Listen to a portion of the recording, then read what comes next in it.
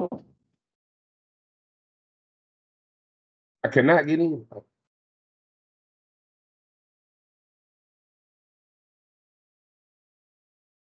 Huh?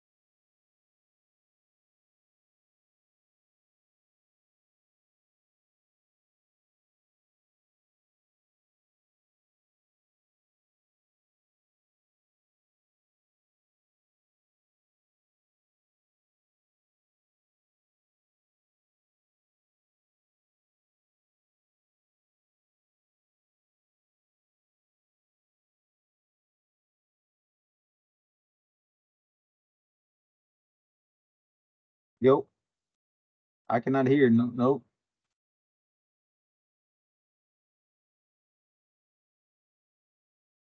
Yeah. Can't hear any audio.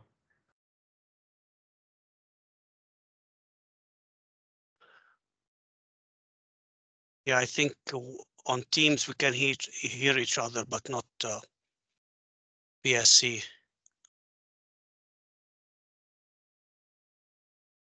So we can hear each other online, but they can't hear us in the room, I'm guessing. Correct. Right. I just sent a text message to the people in the room. Maybe they'll get that. Thank you.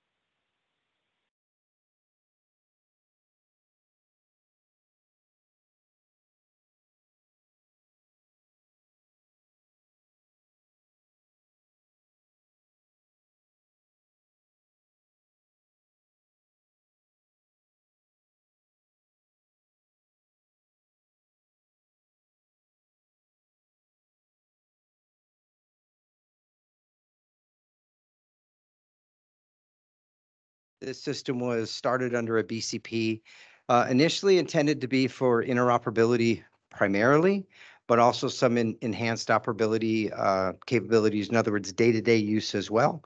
And because of the success of the program, it's more and more agencies are coming to us asking, specifically California Highway Patrol, in particular, to say, hey, can this be a daily use system for us? So we're transitioning to that.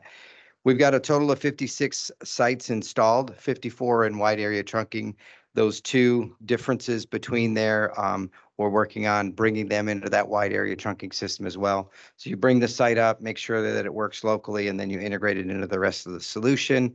We've got scheduled to have 59 sites up by the end of the fiscal year, which is the end of June. That's well ahead of the BCP numbers that we had, and the BCP for that particular project ends in June.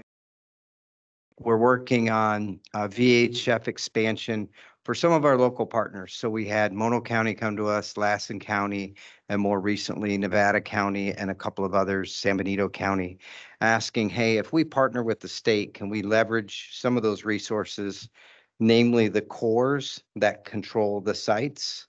And then we bring some resources with the local agency, bring some of their resources. And so we're building some of that out as well. We've got, like I said, San Benito and Nevada County and a couple of other rural counties we're working with as well that are in the initial stages of just asking the question, hey, can we partner with the state, bring some local resources with us? One of our big challenges we're running into is the leasing process. So these sites, pretty much in the state of California, the first entity that needed radio coverage in an area negotiated a lease with whoever owned that property. Mostly it was Department of Interior or some other federal agency, BLM, whatever. And then they established the lease, and then over time, more and more users keep coming, public safety users. So these sites don't always have the space for Chris. Chris takes a significant amount of power. We've got to make sure that the microwave system is updated, and there's not always space in the vault for that. And then the additional power requirements sometimes require some updates to the power facility. Since Cal OES doesn't maintain all those leases ourselves, we partner with that first agency that was there. Primarily that's Cal Fire and obviously CHP, and then Department of Transportation, Parks, Fish and Wildlife. Those agencies have that main lease that's there. So that's one of the challenges that we're running into, that we just have to adjust moving forward. We have submitted a BCP to fund further activity on this. I'll cover that in a little while. But the funding model moving forward and what we're going to do come July is really dependent on the outcome of that BCP. So we've got some different things that we're considering, but that's really what will drive things moving forward. So any question on the current status of Chris and where we're at? All right. I have one question, if you don't mind. Yeah. Nick Beard, Department of Technology. One of the questions that I have with the location of the information that you're looking for, the equipment, how big of a space are you looking for to be able to house this information? I'm talking specifically to the leasing issue that you have. So a typical rack, it's 2 racks of equipment that we need to put in. So we need 2 complete rack spaces, and it's just not always available in these vaults. Okay. One of the things that I'd like to consider as well, you pushed out a lot of partners there as well, but CDT is pushing out the Middle Mile Broadband Initiative, as you know. With that, we have 170 plus-ish, don't quote me on that number, huts, 12 by 20 units, essentially co-locations. Let's speak after this, and we could probably talk to you what needs are and maybe connect you with our team. Okay. Yeah, that'd be exciting. So David, that's for your action right there in the meeting. So David Andre is our senior engineer that's heading up the Chris deployment. So he'll definitely get with you right after this meeting. Appreciate Perfect, that. thank you. Yeah, absolutely. Wow, positive outcome of this meeting. Right. That's kind of amazing. All right. So what's needed if you're an agency interested to transition over to Chris? There's some forms you've got to fill out by working with PSC. Steve Yarbrough is your first point of contact there. And you certainly can use Chris for primary dispatch, but we don't have a dispatch center you could use, so it would be your dispatch facilities that you're leveraging to use this. Agencies can connect their consoles that are in their dispatch center to our core. That's not a problem. And obviously, control stations can be used if you're within RF range of the system. And we really have built this out to be a resilient network. We've got 2 different cores that are in active mode, one located here in Northern California, one in Southern California, each with the capacity to support 100% of the users. So if one of the cores go down, we can support both. And those are sized to support 100% of the users in the entire state if all state agencies were to come onto this system. So don't think that we've got any kind of capacity issue there.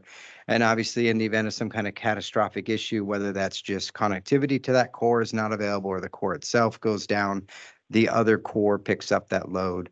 And all sites are backhauled to both of those core sites in a redundant network. And we're also working on a way to augment our network connectivity so that it's not only relying on our statewide CapsNet system, which Moises will provide a brief out on here in a minute, which is a very reliable system, but we are also wanting to build in additional layers there in the event something catastrophic happened with that system. We don't want to leave ourselves, if everyone's moving over to this statewide trunk system, we want to make sure that it has the resiliency needed.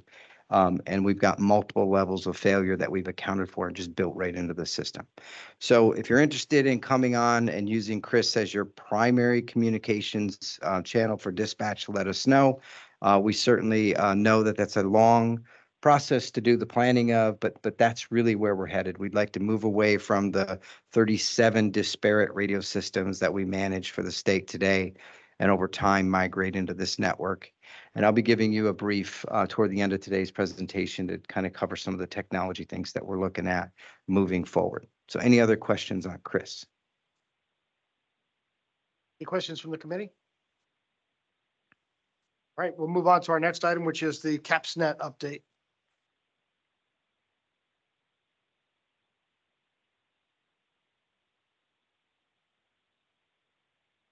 You wait one moment, Moises, can we go to the ledge? Let's see if we can do that. I'm available if everyone can hear me. This is Paul. Yeah, we can hear you. Go ahead, Paul. Oh, fantastic. Well, good morning, everyone. Paul McInnes from Legislative Affairs. Couple quick updates from our shop, and then I was going to go through a bill list, and then I can circulate the updated list with the group after this or following the meeting, just for everyone's awareness and reference. Just a couple quick announcements. We had our new Deputy Director, Bridget Kolakowski, was sworn in on April 8th. And we've undergone somewhat of a reorg, so we're now considered the Legislative and Governmental Affairs Office. So good changes to come. I'll now go into an update of some bills that we, some running bills that we've identified that have an impact to telecommunications as a whole. First is AB 1863. So this is this bill would actually revise how and when the CHP must issue a feather alert. The bill is on suspense file. We have a number of bills on suspense file if they have a fiscal impact. So we are waiting for this Thursday, actually, to see whether or not these bills survive. Next is AB 3020, which is the 211 Infrastructure Act. The bill, upon appropriation, would require OPR, Office of Planning and Research, to establish and convene the 211 Strategic Advisory Committee.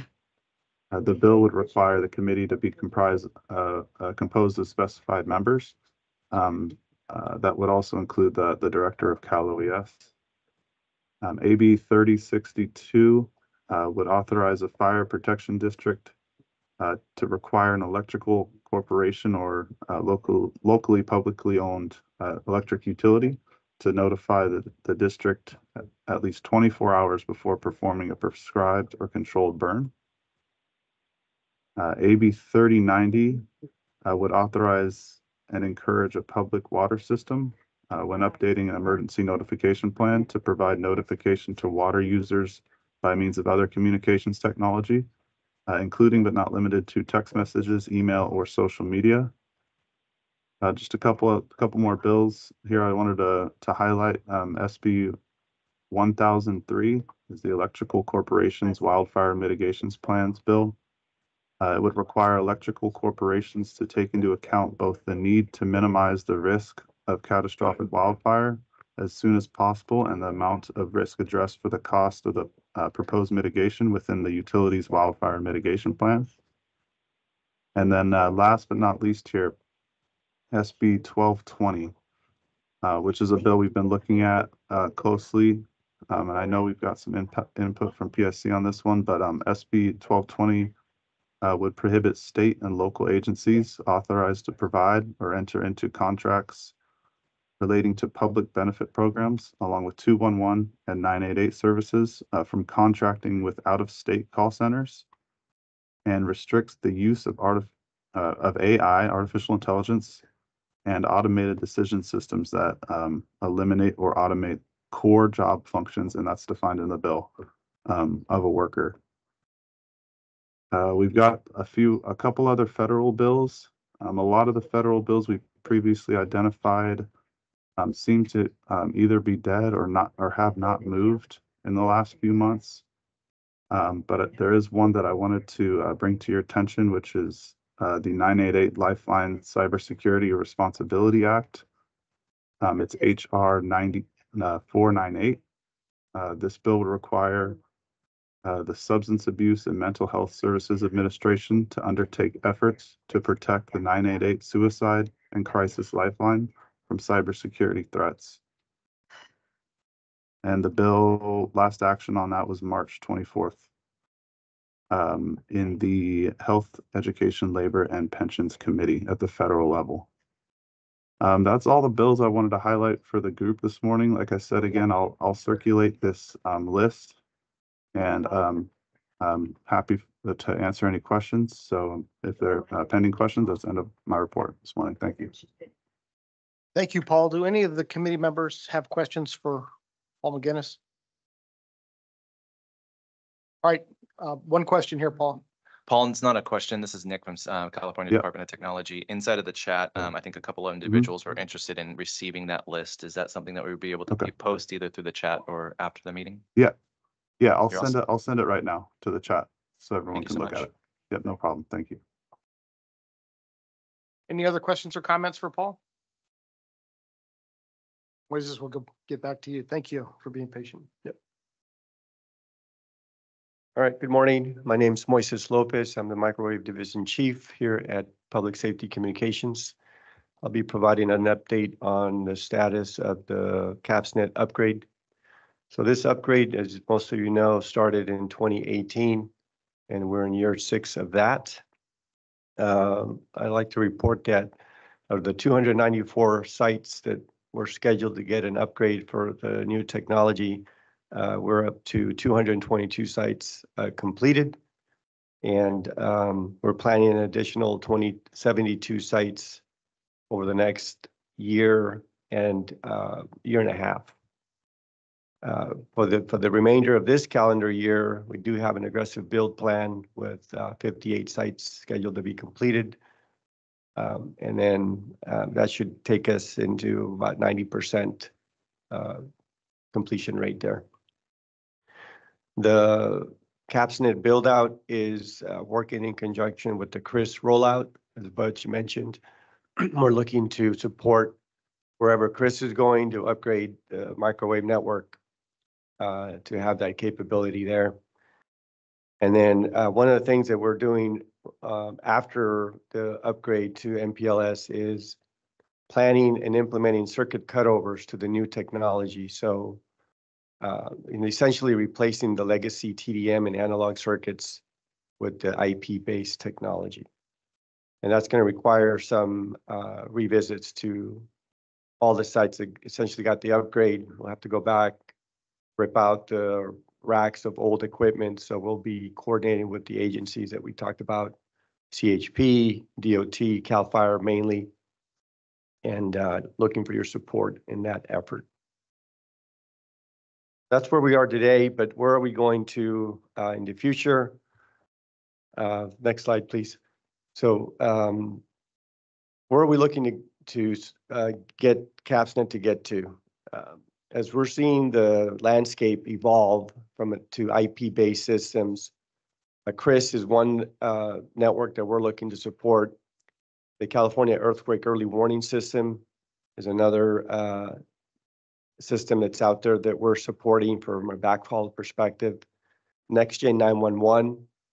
So as most of you know, we have 450 plus PSAPs across the state, and those are getting their primary and secondary backhaul through vendors, the integrators that are out there.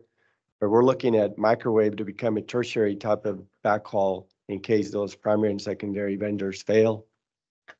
We're looking to support consoles, dispatch consoles that some of the agencies are deploying from an IP perspective. We're also looking to integrate additional backhaul, as Budge was mentioning, transport beyond microwave. So microwave is great, it's reliable, it's everywhere in the state, but there's limitations in bandwidth just due to the RF spectrum that's available to us. So we're looking at other technologies such as fiber. I think CDT, Nick, you mentioned middle mile initiative, so that's great. Looking to leverage some of that infrastructure money that California got, that $6 billion plus, to see where we can access some of that fiber in locations that are close to where microwave is. And because that project aligns closely with deploying the rural areas, that's where most of our microwave needs are. We're also looking to leverage other technologies such as private LTE and satellite where feasible.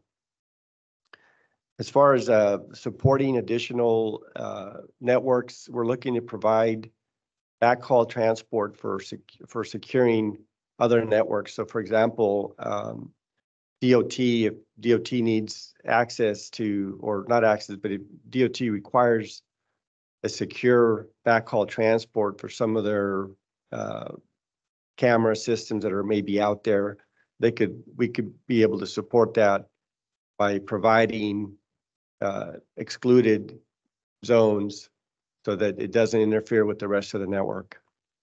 We're also looking at integrating software-defined networking, which is another capability that's out there today using MPLS. So currently, our technology allows us to reroute traffic when one site goes off the air by completely rerouting it from one location to another. Excuse me.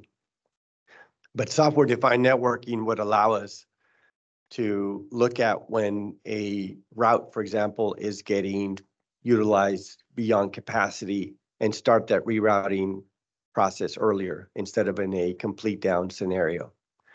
And lastly, we're looking to integrate GIS data to include several layers so that we can have a one view for the SOC, the State Operations Center, that they can have a single view to look at if there's a site the site information where you can click on it, look at what hardware is there, what software you're running, some of the procedures to access the site, what staffing is required to support that site, and traffic data from a backhaul perspective as to what kind of utilization we're running on a particular microwave network or microwave route.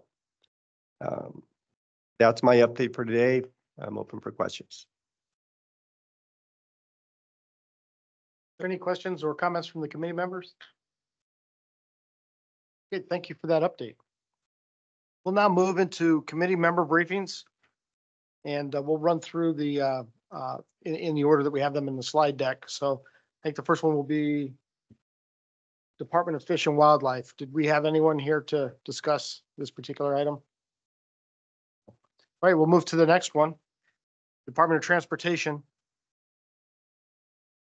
Good morning. Can you all hear me? Yes. Yes, this is Ferdinand from Caltrans.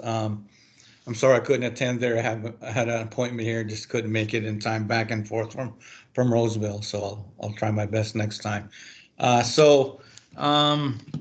Right now we don't have any BCPs going for any radio systems, no legislation that's affecting our radio systems right now. So our initiatives, I think you're showing on the screen. We just purchased roughly 5,400 portables, mobiles, and some infrastructure equipment a couple of years ago for, I guess District 12 should be in there too, but District 3 is Sacramento, District 4 is the San Francisco Bay Area, and District 8 is San Bernardino County. PSC is programming those radios right now. We have probably over 1,000 deployed already. In conjunction with that, we also developed new code plugs, statewide code plugs. So we went from maybe 80 to 100 to maybe a dozen or 15 or so code plugs. So that's really helping us to manage and minimize our cost for that aspect of radio code plugs and radio programming. We're doing LMR LTE testing on the FirstNet network. Our first experience with the iPhones did not go well. The iPhone app was not easy to use, so we're taking a look at working with AT&T and FirstNet, taking a look at other equipment that's maybe a little more user-friendly for us. But hopefully that'll be something positive that we can use to enhance our radio coverage gaps. And I don't know if folks are watching or observing what's going on, but the 4.9 gigahertz spectrum, which was initially dedicated for public safety use, there's been different notice of proposed rulemakings from the FCC the last maybe 3 or 4 years, and right now there's some rumors that FCC may be planning to give the spectrum to FirstNet, which will be really detrimental for us, for all of us here. I think I know we use it for backhaul. You guys mentioned backhaul a minute ago. The 6 gigahertz spectrum, which traditionally public safety radio communications use for backhaul, the FCC has already allowed use of non-public safety commercial use for that spectrum. There's some states that are experiencing interference in that spectrum.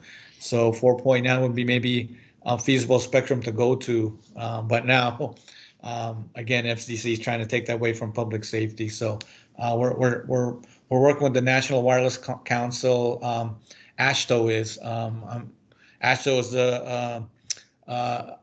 the committee that represents the 50 DOT. So we're really involved with trying to preserve this spectrum for public safety. 5.9 spectrum, that's the spectrum used for connected vehicles, where vehicles can share information vehicle to vehicle or vehicle to infrastructure, such as if a vehicle's approaching an intersection, and if the system detects that the vehicle cannot make the green light or cannot make the yellow, it'll signal the vehicle. And right now we're also doing a vehicle to pedestrian, vehicle to cycle communication. So, and also the FCC allocated 75 megahertz of this bandwidth, and now we're left with 30 for this purpose. Again, FCC is providing the other 45 to non-commercial Wi-Fi uni users. So public safety is really hurting for spectrum right now. So I think we need to do all we can to preserve what we have. We just don't have the billions of dollars to go into auction, right? So it would help if we can just preserve what we have. Moises mentioned satellites. So Caltrans is piloting some LEO Starlink technology for their satellite program. We're early testing with drones, and in areas where there are no radio coverage or cellular coverage has been pretty positive with our drones. So we're happy to report out once we get more systems underway and more testing done. And as I think CDT's here, we're assisting Caltrans with installing. The number always changes: 1,500 miles, 2,000 miles of middle mile broadband fiber installing in our right of way, and we're heavily providing our support and help and support to CDT and its third party subcontractors. Connected automated vehicle, that's what CAV means. I think that's in conjunction with a 5.9 gigahertz spectrum. So I think what we have in Caltrans going on for public safety. Happy to answer any questions if there are any. Any questions or comments from committee members? All right, thank you for that update from Caltrans. We'll now move Thank to you. the Department of Parks and Recreation. Good morning, Evan Walter with California State Parks. Our brief updates are working with vendors to seek push-to-talk communication. So similar to Caltrans report out, looking at FirstNet technology on some of the coastal areas to support lifeguard operations where they don't need a full radio system. They don't need a backhaul to our dispatch centers. So we're working through that, also looking at Verizon and T-Mobile. Looking at trialing the equipment, we just need it to be lifeguard proof, so waterproof, sandproof.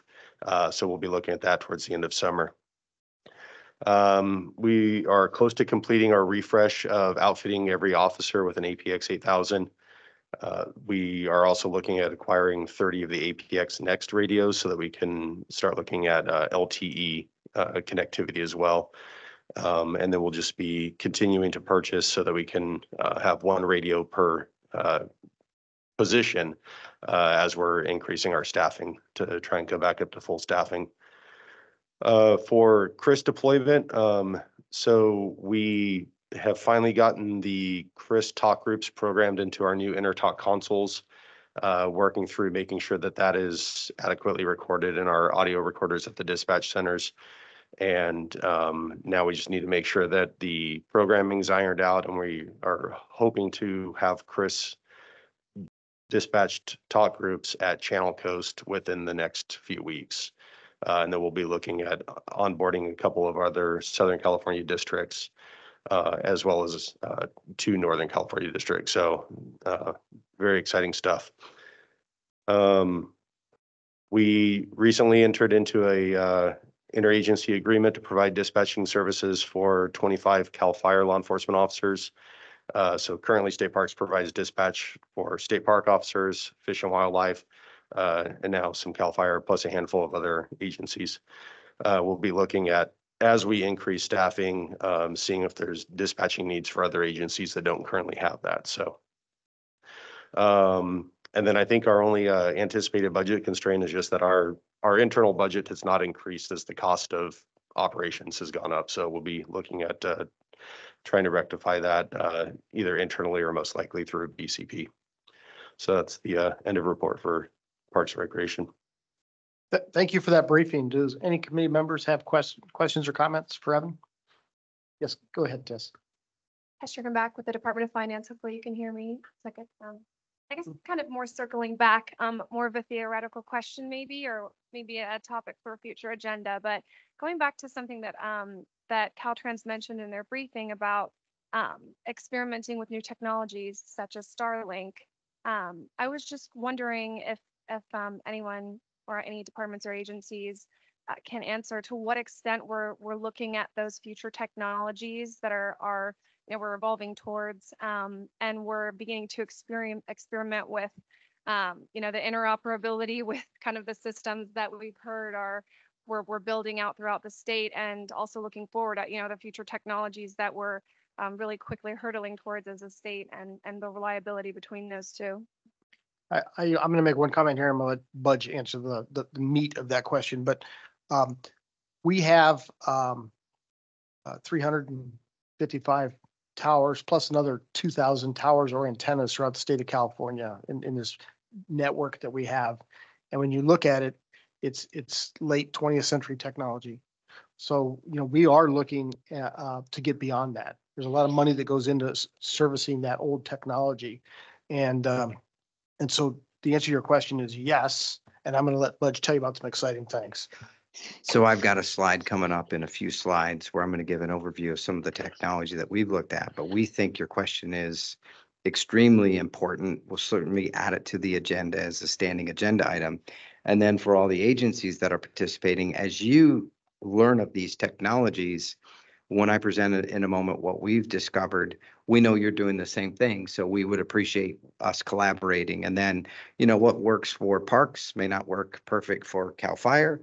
or CHP, as there's all have different needs. So what we're trying to do is give some options and price points, because the resiliency that you need, the coverage footprint that you have varies so differently from agency to agency. So we're trying to get some information out there on what is available. And then the next step would be, okay, can we make it resilient to public safety grade? That's what the PSC team can test and validate. We can then get some of those units in your hands for you to take out in the field and test.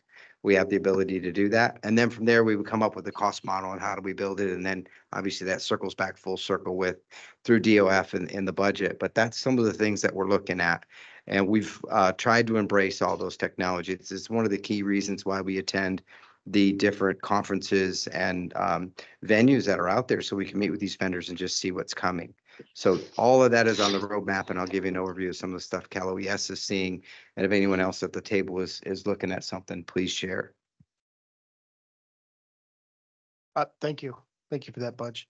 And as a team too, as we bring in new technology, we need to look at how do we responsibly sunset some of the older technology so that we don't have any, lasting fiscal impacts or things of that nature that we have to deal with. Well, what Budge meant to say is you can answer your question in more detail in a few slides. So cool. Department of Forestry and Fire Protection. All right, good morning.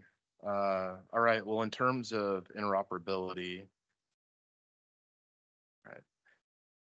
we've been working with our CAL FIRE law enforcement maybe over the past 18 months or so as a special use case to expand roughly 160 officers equipped with Motorola APX all band, configured with 700, 800 that either have access to CRIS now or are in the process of having access to it, as well as several other,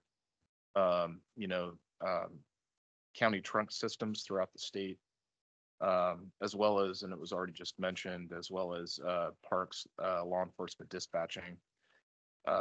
We have 6 code plugs under development by PSC, actually as we speak, and will likely be finished in the next couple of weeks, of various complexity, right? So we have several different groups of code plugs that are, again, use case based in how our law enforcement officers are engaged with their local government throughout the state, as well as CRIS.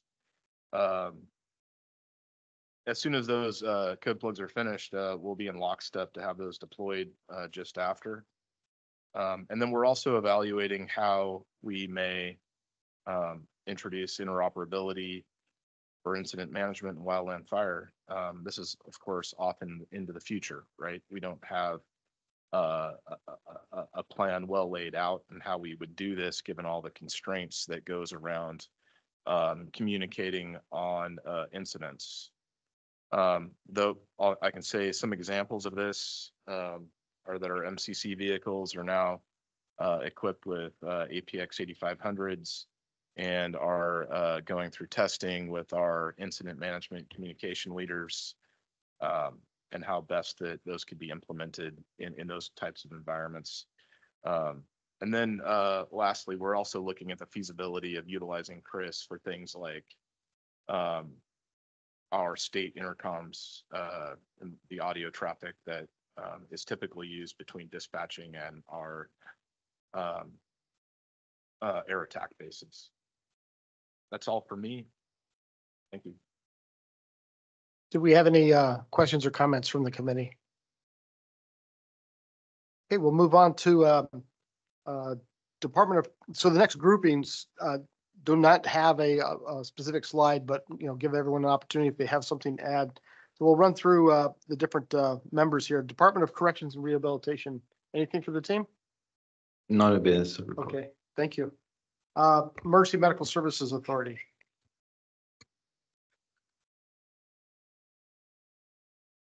Thank you, sir. The only update that we have is we're getting closer to getting our BCP mobile radios and handheld radios up and running. In 2022, we had a BCP to purchase 334 APX 8500s, which are going to be divided amongst our AMSA staff. We're going to have caches available for our California medical assistance teams to be deployed out 168 of those radios are going to be deployed as out into the regions, all 6 regions to be handled by our regional disaster medical health specialists for ambulance strike team deployments. So we know that each region has a specific need of radio channels, and we're working with the regions to figure out what those are so that then we can program their cache of radios with the channels that they're looking for. So that when we pull an ambulance strike team from, say, Reading and have to send them to Los Angeles, they're obviously not going to have those radio channels all programmed into their radios. So we'll be able to give them the radios. That's seeming to be a little more difficult than originally anticipated, because of the MOUs that we now have to enter into with each and every one of those agencies, and some of which are not as likely, or they're not wanting to give us the ability to program those channels into our radios.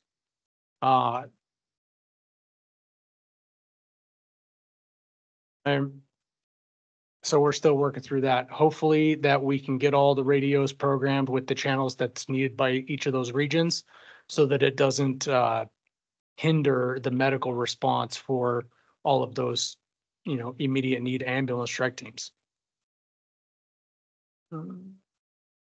Anything else, Tim? I'm checking my notes. Okay. Oh, well, for all of our EMSA radios, those are currently sitting, we're waiting for a time slot with 3 here for those to be, the code plugs to be finalized and for our radios to be programmed. So as soon as it's our term in line, then we'll have those radios up and running. I think that's all I got. Thank you, Tim. Does the committee members have any questions or comments for Tim? EMSA? Okay, we'll move on to the Department of Technology. This is Victor Kraus from Department of Technology. Nothing as far as our need on radios for use of radios. However, I do want to announce to the committee that I've been working with Steve Yarborough. We'll be submitting the CRIS system to the Tech Republic Digital State Survey 2024 as one of the accomplishments within the state of California over the last 2 years of the implementation of all the wonderful things we've been doing with that program so far. I'll go ahead and share the draft article with the folks here so that way you can see what will be published probably. I think they do a publication, then a report card rating all 50 states, and this would be one of many projects that we're showing with digital strategy for the state of California. Most of the information we gleaned and sanitized was off of the CRIS website and some of the project details of our project overview of what's been accomplished over the last 2 years. Great. Thank you. Thank you for that information. Does anybody have any commentary or questions for Department of Technology? Okay, thank you. We'll move on to the Department of Water Resources. Any commentary there? Nothing from DWR, thank you. Okay, thank you. Department of Justice?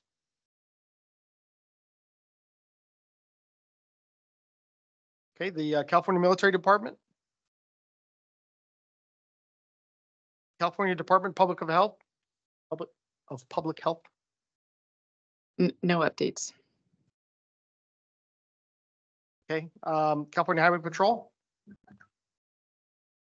Yeah, we're no BCP related information from CHP and no current legislative issues with CHP, but a quick CRIS update from CHP. Historically, we've quick history lesson with CHP with the CRIS system. We ran into some significant issues with our patrol car technology advancing that was interfering with low band, and so there's been some urgency for CHP to migrate to CRIS as a primary system for us.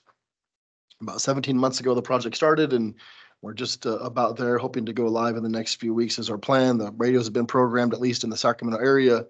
Patrol vehicles have been programmed there as well, where we purchased about 1,000 APX Next radios. Long ways to go. Certainly that's an issue for us financially and funding wise with 7,000 uniformed members will, we're hoping with a BCP that we have that will continue to purchase the radios, that will have enough to eventually outfit the entire state. But certainly we have some challenges with that. But our focus has been Sacramento for now with this project. Sacramento Communication Center, the consoles, the Intertalk consoles have been programmed. We've had certainly some technology concerns and some hurdles overcome connecting Chris with Motorola and with Intertalk, but I think it's just about worked out. And we're hoping to be live in the next few weeks. And just the North Sac area, we have 105 areas and 24 comm centers. We've broken this up by comm centers. And that'll be our project plan is by communication center. So SATCOM is servers are installed, and we're sort of unofficially live there. And North Sac is again our first go live area on our primary as a primary radio channel. And then from there, the plan will be to kind of grow the Sacramento area, to turn on the areas sequentially in the Sacramento region that are all connected to SATCOM. And so we're excited. We have some urgency with patrol car technology advancing. There's some concerns as the next platform of vehicles with computer modules and LEDs continue to interfere with low band. We really have some urgency and some focus that this is a successful project. And it seems like so far things are looking that way, and we're optimistic that it'll be successful. So we're hoping by the next meeting we'll have a report on our go live and what that looks like, at least in the Sacramento area, in just in one field office, and then we'll go from there. In terms of you mentioned another technology, we have some interest in satellite as well, of course, with CHP literally being border to border, north, south, east, west. We have some areas, some regions that terrain is incredibly challenging, not only for low band radio, but also for CRIS and for LTE that we're using to augment the CRIS network.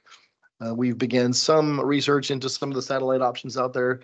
Mobile is challenging, of course, and so we're not sure that technology's there yet, but we've begun some informal research into that, what that looks like on a mobile platform, connecting back to LTE, back to a patrol car. So that will be a huge advantage to us if something's out there, if someone's aware of something. We have a strong interest in that in our north area, especially Redding and up to the Oregon border, of course, and then in the east as well, in the mountainous areas.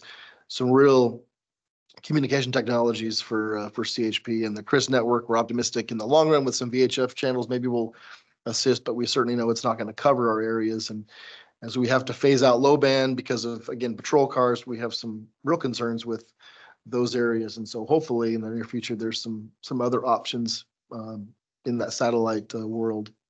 That's it from CHP. Thank you for that update. Do we have any questions or comments from the committee? Department of Finance? Just want to provide a quick update on two BCPs, one in the governor's budget and one in the recently announced big revision.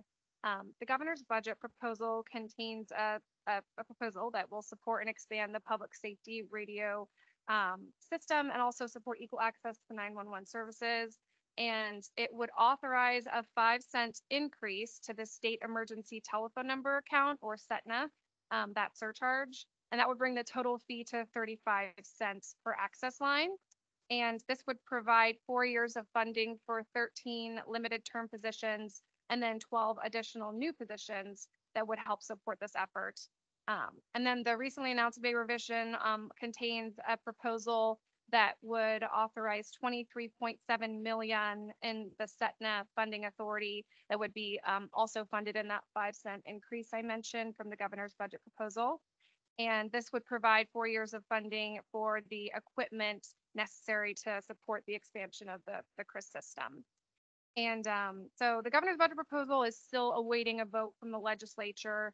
And then obviously the May revision proposal just announced yesterday is set to be heard and voted on before the legislature this summer. So finance will just continue to provide updates to you all in the coming months on the status of those two. Thank you for that update. Does anyone from the committee have any questions or comments for Department of Finance? Okay, we're going to now move into the technology discussion. And before, Buds, did you wanted any commentary here, or do you want me to talk about our trip yesterday, or? Yeah, you go for it. Okay, thank you.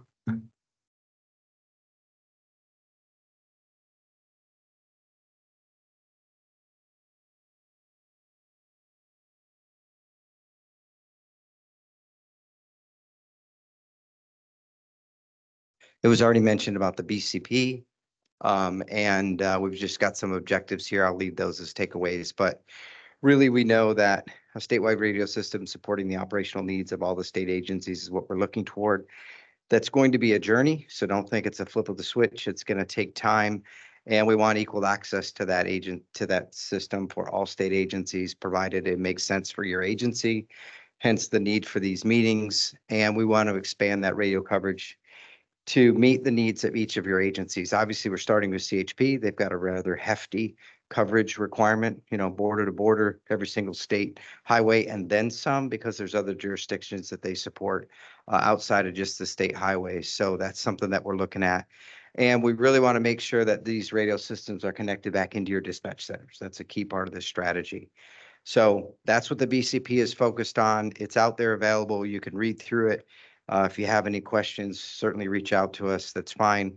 We're tracking this very closely. And the implications going forward, we really need to understand your operational needs. Historically, PSC has been here. When you discover a need as an agency, you would then go get a BCP, get the funding, come talk to PSC. We would go help build that solution out. This new model changes things a little bit, right? Where if we're owning that infrastructure and have the funding to build it, then we need to build it in a way that matches your needs, which we need to be communicating with you on what your needs are, similar to what we do for the microwave network and other systems that we support for you. So that's really going to need to be something that we're doing a great job of collaborating now, probably the best, certainly since I've been at PSC in the 12 years that I've been here. Our collaboration is really good. And obviously, if this BCP doesn't go forward, there are some state agencies like CHP we're going to have to really figure out what we do because there is a desperate need to replace their radio system. And we sort of already have this ball rolling in this direction. And we'll have essentially a $20-some million shortfall in how we build out the infrastructure to support the state agencies. So that's something that would definitely impact our billing and what we would do. So we're really looking for your support as this moves through the process. So if you have any questions, like I said, with this BCP, reach out to us because we understand how important it is for all of us.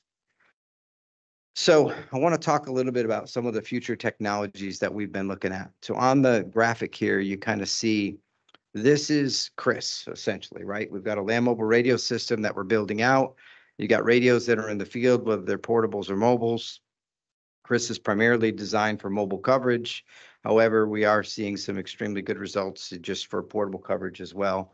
And then obviously we've got those data centers that support all the different sites throughout the state. So those sites that we mentioned that we're building out, that's that little bubble of LMR coverage. As we build more and more sites, that coverage increases. They talk back to the core, and that's how all this interoperability happens, provided you've got a Chris talk group in your radio and somebody else has that same talk group programmed in their radio. You can communicate anywhere you're inside this coverage bubble. However, we know that there is other coverage out there in the state. Probably the largest coverage footprint is your publicly available LTE coverage or 5G coverage. These are through your commercial service providers like AT&T, Verizon, T-Mobile, US Cellular, all those other types of coverage footprints that are out there. So how can we bring them into this ecosystem in a way that's more reliable than, say, a single SIM card on a single carrier? That's the first question we're starting to ask. In addition to that, we have purchased a couple of private 5G solutions that we can roll out in terms of like a mobile command center, an instant command post. We can roll that out. If all the infrastructure is destroyed, we can provide data backhaul for first responders in a limited geographic area, but we have that capability. The price point for private 5G is dropping significantly. So there may be some cases where you might make a choice as a state agency to build out a private, 5G LTE coverage bubble to support your agency somewhere in the state. We're looking at, if you did that, how could we fold that into this ecosystem, take advantage of those coverage areas as well? In addition to that, there are low Earth orbit satellite technologies like Starlink and OneWeb that we've tested successfully. And how would we take advantage of that coverage footprint as well? And the other one on there is interesting. Marv and I went on a tour yesterday in San Francisco to this company called Astronis.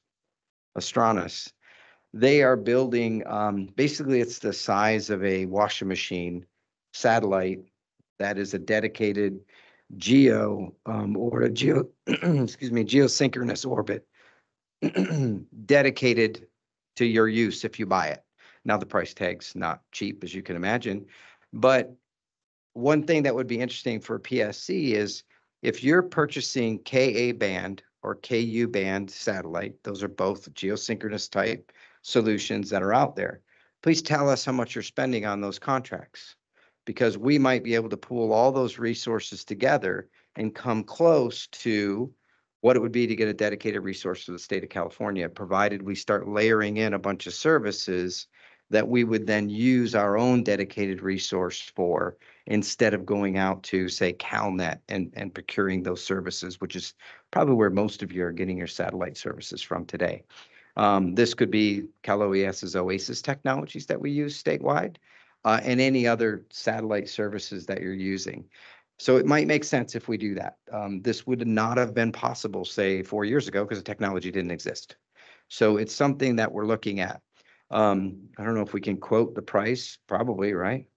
Yeah, it was a roundabout price. So interesting price structure. Satellite, $100 million. Satellite has a lifespan of about 8 years. You put down $1 million, and then the rest of it's, payments throughout. So now all of a sudden it becomes a little bit more manageable money wise, because you're spending maybe $9 million a year for that. But couple watch outs. One is, does it have enough throughput for all the agencies? And then there's a physics question about latency, because it's sitting 25,000 miles away from us. And, what was it, 0.05 microseconds or whatever? It's like 500 milliseconds of delay. So, but it's those kinds of things that we're looking at these technologies to start asking the question, as a state as a whole, which of these resources make sense? And how can we leverage our needs as a state and maybe find some economies of scale? And does it make sense? And that's kind of what we're looking at. Now, once you start layering all these things together, the user experience you would want for the first responder out in the field is not have to figure out which one of those bubbles you're inside of to pick up the device to talk to reach dispatch. I mean, that's what we want. So we've been experimenting with some technologies. Obviously, mission critical push to talk is a cloud hosted solution, and that provides some interesting synergies. You can connect it to the P25 system. And there, we've been looking at a blended technology that you can essentially put all of these SIMs in there simultaneously. The blended technology puts them all in an active mode and uses all of them at the same time. So you don't have that switch over. Any of you that have used a dual SIM device know that there's usually about a 20 to 30 second delay when the one SIM fails to go to the other SIM. And during that 30 seconds, you get nothing. And you don't even know that the transition's happened until you hit the radio and you get a bonk and you have to just wait. This blended technology overcomes that because it uses them all simultaneously and uses the one that's available in that moment and aggregates all the bandwidth that's available. When you start to use that blended technology, not only to support your land mobile radio system, but your mobile data needs that you have out in the field as well, the price point becomes something that makes a lot more sense. You're using one device to support all of your data needs, radio being one of them. We've also looked at some technologies that when you push the button as a user, you can prioritize which of these paths you want. And you might think, well, I would always want to go LMR. Not really, because LMR has a limited number of users. These 6-pack sites that we're building can support hundreds of users, but not thousands at a time, or maybe, tens, but not hundreds. So maybe you want to default this to use your primary mode would be your public LTE 5G coverage, if that's available. And if that's not available, then I'm going to use private. And if private's not available, then maybe I'll go to LMR. And if LMR is not available, okay, now I'm going to go to that satellite connection. If we own the satellite, then and we've got the bandwidth, maybe satellite percolates up in the priority scheme. All that's available. The user just pushes the button on the side of the radio, and the technology is picking the path that's available based on the priority that you've set. We've tested these. This particular solution I've drawn on the board is deployed in the state of Washington in one of their fire districts, and they've been using it successfully for about 6 months. So these aren't pie in the sky things that don't exist. They do exist. The challenge for us is, can we put it in the hands of 7,000 CHP officers? Can we scale it? And once we scale, does it make sense? Or do we get coverage on the coast where parks and fish need it, where there's notoriously gaps? Can we integrate it into our comm systems down in our dispatch centers with the technology that we have? Do our existing radios interface with this? And what's the infrastructure cost to do that? What's the ongoing cost of the mission critical push to talk service, and which one should we use? Those are all really important questions when you scale, but we know it works. So now it's just a question of, okay, let's take a look at these technologies. Let's understand your needs as a state agency. And then we can look at, okay, what are the needs of Caltrans, Cal Fire, CHP, Parks and Recs, Fish, the main body of users that we've got out there. Okay, now let's drive toward a long-term solution that meets most of those needs, knowing that it'll take us years to get there, right? This isn't something we're going to solve in the next 6 months. Obviously, there are limitations with all of this. ISSI is what we use to connect between these mission critical push-to-talk services. We're trying to get away from a single manufacturer solution that has a monthly recurring cost that ties you into single manufacturer for the life of that product. And that's really what we've been focused on. So we're testing these in our facility. If you hear of anything like this, or you want to see what we're doing, please reach out to PSC, but this is kind of where we're headed for future technology and some of the things we're looking at. And then our next step will be to come back to this board and say, okay, we've tested these. Let's get some of these in the hands of your folks in the field. You tell us if they work good out there, right? We can buy 1 or 2 of them, deploy them, test them, validate them. Then we come back with the cost model. How do we scale? How do we deploy this? And the one caution that I would, as leaders, everybody wants to buy something new that works the same as the old one. Well, the old one was kind of lousy and didn't do what we wanted it to do anyway. So let's really think through this. And we don't want it to function just like the old one did. We want to make an improvement in the process. That's really what we're looking at. So that's kind of where we are with future technology. Happy to answer any questions.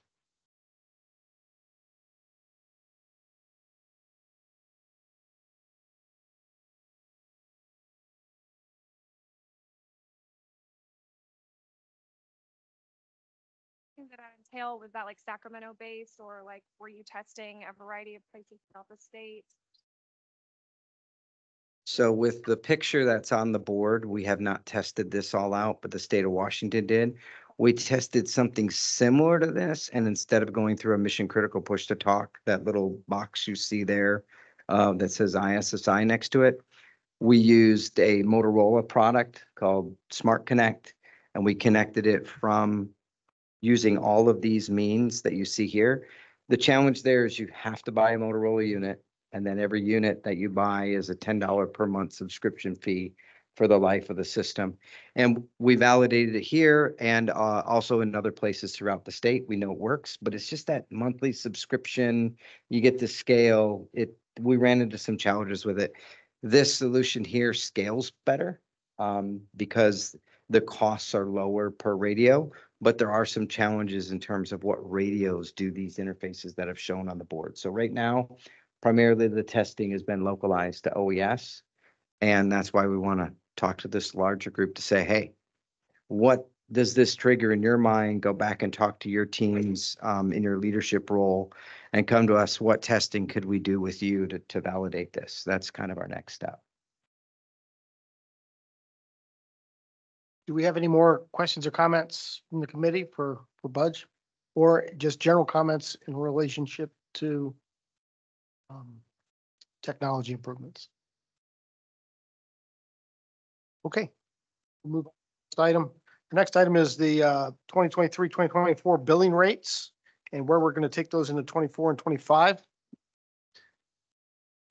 So we have a letter that we're working through our internal approval system, but we put, we anticipate an increase in your rates. I mean, it's no secret that the cost of fuel and services and everything is going up. So we expect that rate letter to come to you soon, and we expect it to match what we predicted that increase would be. At this point, the only thing that's going to change those rates of productions, obviously, is if that BCP doesn't go through, and if the state agencies that need help can't fund that assistance that you need internally, well then, and you ask us to do something, we'd have to revisit this rate. I can't remember off the top of my head, and I wish somebody was in the room who wrote that letter. Do you remember what the percentage was? I think it was 5% increase off the top of my head. I don't know if any of you that's received it, but I think that's what we anticipated the increase was. But you've all got a letter that you received in December. We don't anticipate any changes from that prediction. We're continuing on that same course. So what you've been noticed is what we expect, provided the BCP goes through. The director for Cal OES very specific about making sure that the initial rate letters went out, at the end of the calendar year in December. So as people were going through the budgeting process to see where they were going to land the following year, that they would have that information, and that there would be an update in the April-May timeframe to come back and say, yeah, we validate that what we did in December is the same. So that'll continue. If any agency feels like that timeline should be adjusted to the left or right or anything because of something you're doing, let us know, and we can always go back and say, hey, we can adjust when those items are published. But otherwise, the intent really is to give you and your agency, just transparent what you're going to see when you do your budgeting process, so that there's no questions.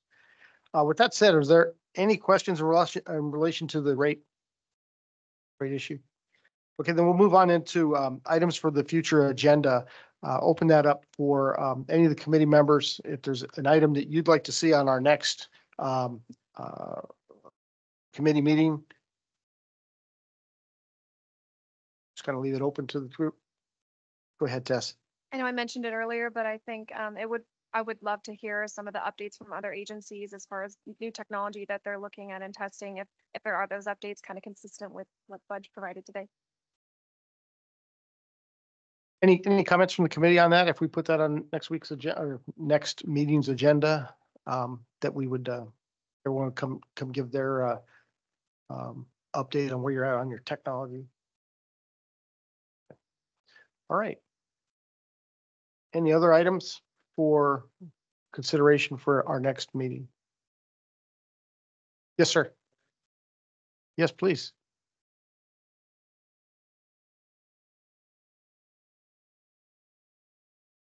This is Moises Lopez again.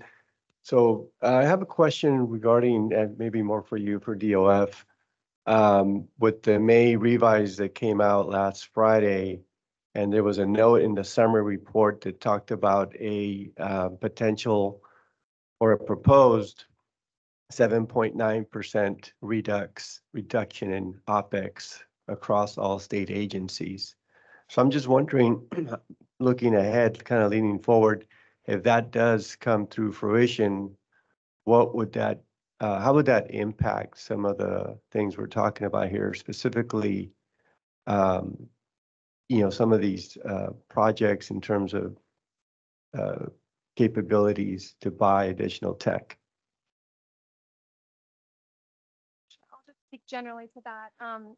Obviously, it varies department by department, but as a whole, I can confirm that yes, as part of the mayor vision, that was a proposed solution. Obviously, it's on the table now and will be discussed as we move into legislative budget hearings. How each department will handle that is, I can't speak to that. It's more going to be the specialists of those different departments, but it will be a collaborative process working with Department of Finance and those departments on how that will be implemented. So I can't speak specifically to each department how it will be affected, but I'm sure there'll be further updates in the coming months as that decision is worked through. Thank you, Tess. And that's a really good segue into our public comment. Do we have any people attending? Sorry, this is Ferdinand. Sorry, I want to tack on to that question for finance. So Go ahead, please. will there be a new, I mean, specific to new technology? Because I remember, and somebody can correct me if I'm wrong, the budget letter that came out a few months ago specifically said no new technology implementation. So in line with this question here that Moises put forward, will there be a new budget letter addressing new technology?